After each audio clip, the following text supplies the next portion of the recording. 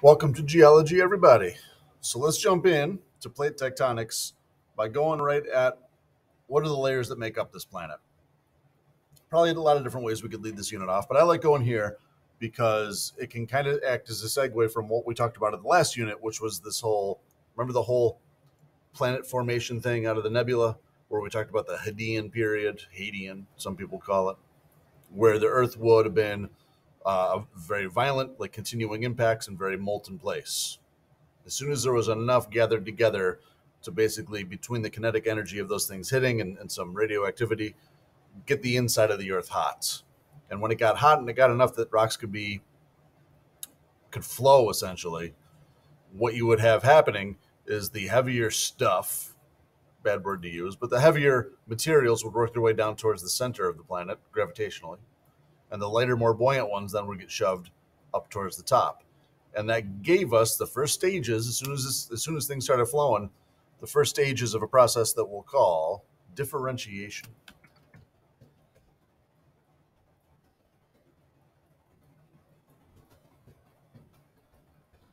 Here we go. Like creating different layers, making them different as you work your way down. All right, so let's say, great, and we'll get into detail on like the cores, I think, at another time.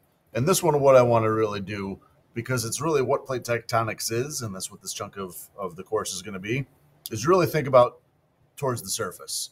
So I stole this diagram right out of your textbook, your online textbook. Here it is in chapter 3, 3.1, same exact diagram. I screenshotted it. And then they have this little cutout and they say, let's focus more in on that. That's what I'm going to do. But I want to redraw it and really try to analyze this a little bit because it's tricky. So let's really like kind of hyper focus on exactly that and what's going on up here and define all these crazy new words. This is a lot of new vocab to throw at you fairly quickly. So come on along, jump in. I'm going to start by like splitting this in half, maybe a little less than half, to say there are actually two different ways to talk about the layers as you work your way down. And that can get frustrating for people. This is where people get confused. If I were to say, let's base it just on its like composition. What is the stuff that makes up the rock layers as you work your way down? And again, keep in mind, we're only dealing with the surface here. We're not going to talk about the cores at all today. But towards the surface here, it's fairly simple.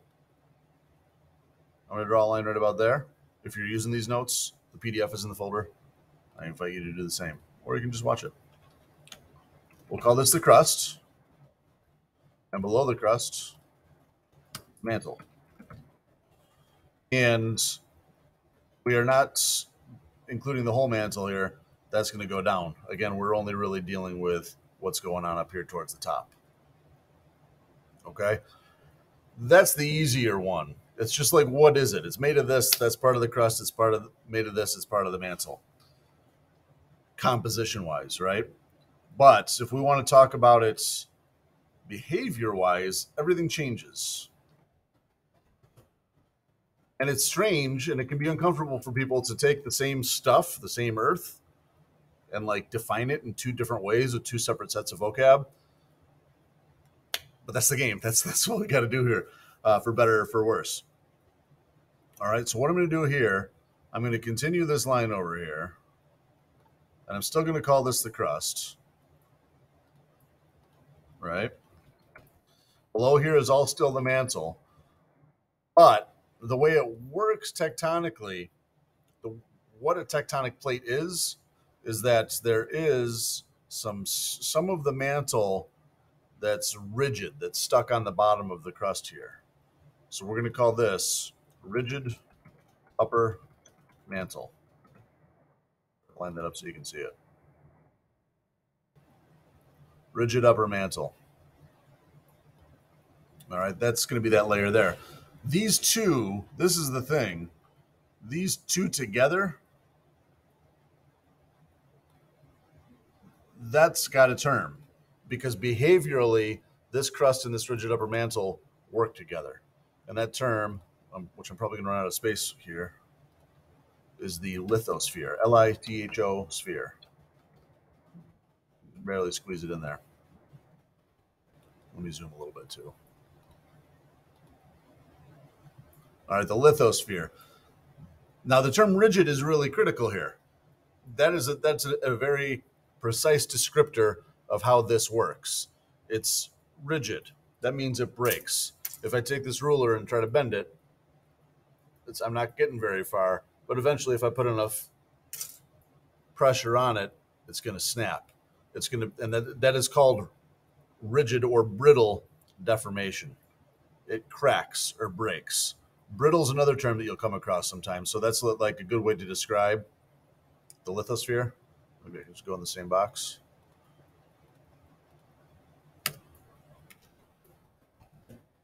That it's brittle deformation when it breaks, when pressure is put on it. Take a ceramic dinner plate, drop it on the ground, it cracks into pieces. That's brittle deformation. That's why we have this separate name for it, because behavior-wise, that's its thing. Composition-wise, it's composed of two things, crust and part of the mantle that's like glommed onto the bottom, and they all act like Earth's crunchy outer shell. Pressure gets put on them, they break. That differs from what goes on immediately below it. Immediately below it, you've got an area where there's flow, where when pressure is put onto it, it can morph. It behaves as a solid, but a solid that can like squish. Play-Doh, silly putty, think that. With a different viscosity, certainly, but that kind of idea. This area we call the asthenosphere, A-S-T-H-E-N-O.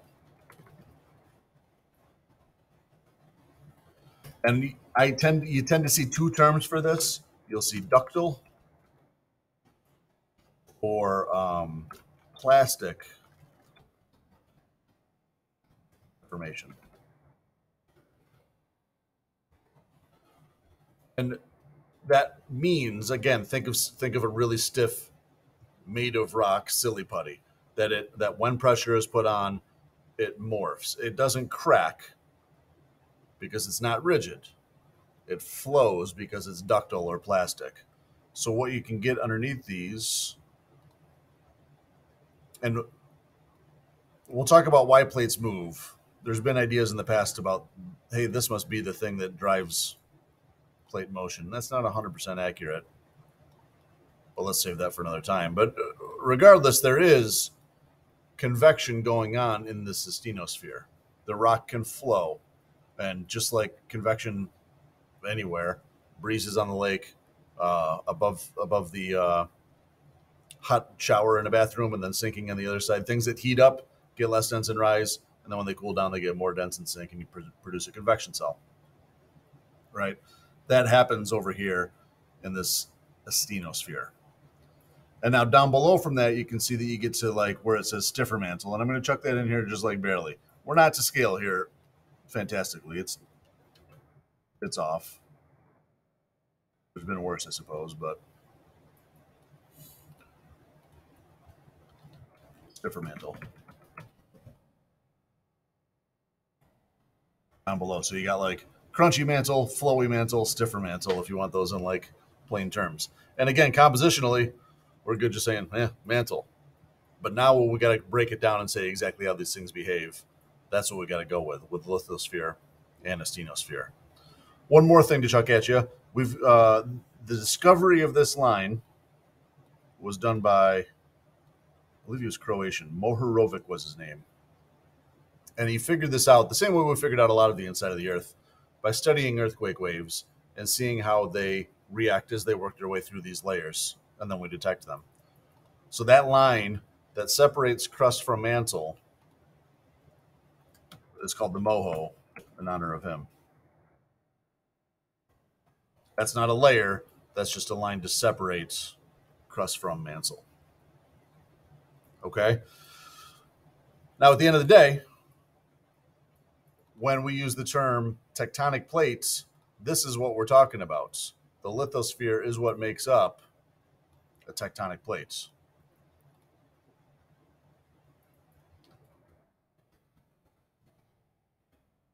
And parentheses here, made from lithosphere.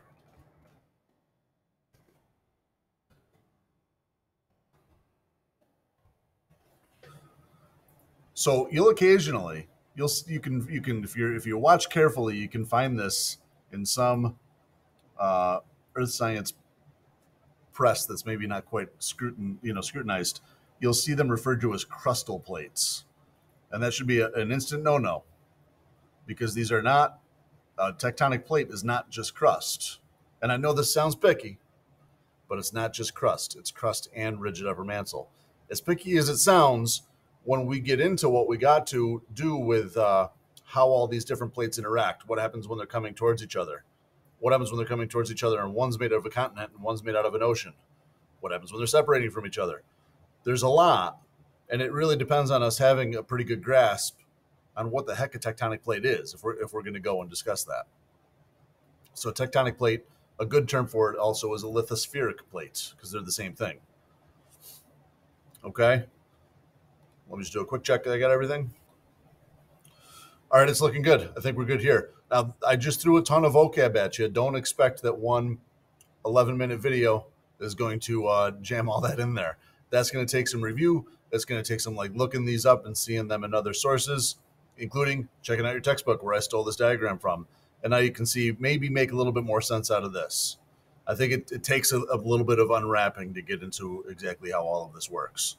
One thing I didn't do today, but I'm okay with it, is the difference between continental and oceanic crust. We're going to get there, but I'm not too concerned about that when it comes to this system. We'll do that when we start to talk about the plates interacting. All right. A lot of vocab. Check it out. There will be specific test questions on some of these and where some of them are located and how some of them behave. So take a day or two and work on that. Welcome to this is our second module, right? Second module. Hope you're all doing well, and we'll talk to you soon.